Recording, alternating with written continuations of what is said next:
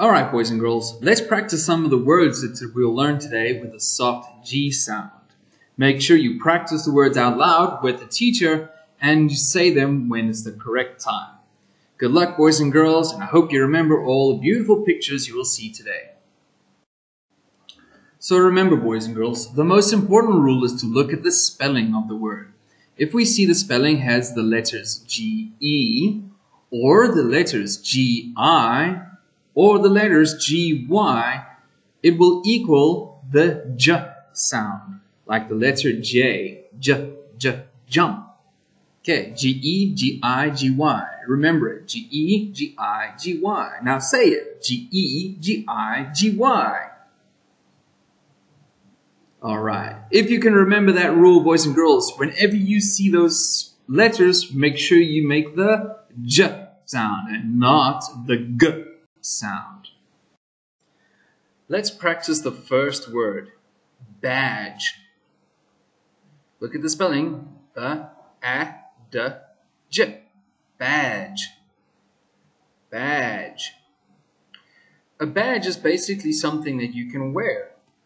On the screen you can see a police badge, and if you look on the right hand side there are a few smaller badges with different pictures on. Okay, nice and easy. Let's say it one more time. Badge. Let's practice the next word. Page. Page. Page. Remember the spelling is A-blank-E, so you must do the long A sound. P-A-G. Page. Very good. A page is a piece of paper from a book. One single page is a piece of paper. Two, we say pages. Remember in class, teacher asked you to turn to page 22. Then you must count 22 different pages to find the correct page. Alright, let's go to the next word. The next word is magic. Magic. Magic. A little bit faster. Magic. Magic is when people use illusions and tricks to try and fool you. There are many different card magic tricks. There are magic tricks where people can pull a rabbit out of a hat. And there are, of course, different magic tricks that can even show people that they can fly. So one more time. Magic. Let's practice our next word. Gypsy. Gypsy. Gypsy. Gypsy. Gypsy. In the olden days, before we were living in big cities, people called gypsies used to live in caravans and they would travel from city to city. They could even do small magic tricks as well by being able to read cards and tell you what will happen in the future. One more time, gypsy. For the next few slides, we'll be looking at some hard G words. Please remember, when you see the words G-A, G-O, G-U, or maybe even G plus any consonant, you will make the hard G sound, which is G. G. So make sure when we look at the pictures on the next few that you practice the hard G sound. First, we'll look at a word that has the spelling of the letters G-O.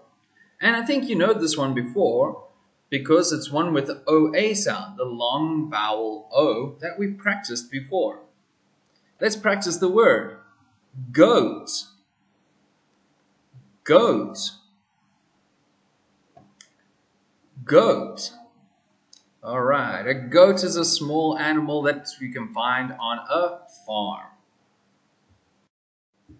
Our next G-O word is gold. Gold. Remember to practice with the teacher. G-old. Gold.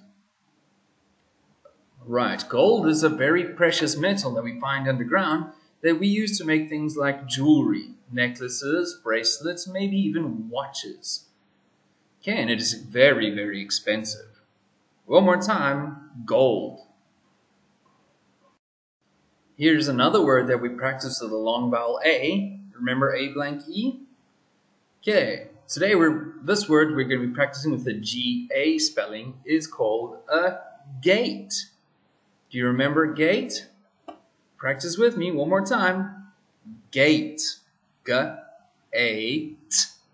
Gate.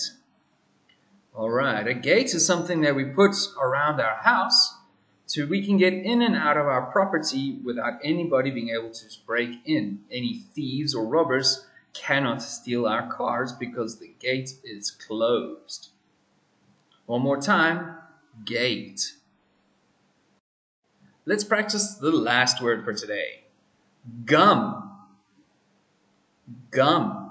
It's a G, A, and a M sound. Gum. You might remember the word bubble gum. We started calling bubble gum this name a long time ago because many people like to blow bubbles with their gum. But if you go to America, they will not say bubble gum, they will just call it gum. Hey man, do you have some gum for me? It's much easier to ask for than bubble gum. Remember, bubble gum is very bad to your teeth, lots of sugar, so don't eat too much of it. One last time, boys and girls, gum. Alright, that's it for the slideshow today, boys and girls. Please make sure if you're struggling with any of the words, go back to the beginning of the video and try and practice the words one more time. You can listen to the video 3 or 4 or even 5 times. Remember, your voice is a muscle, and the more we practice it, the stronger it gets.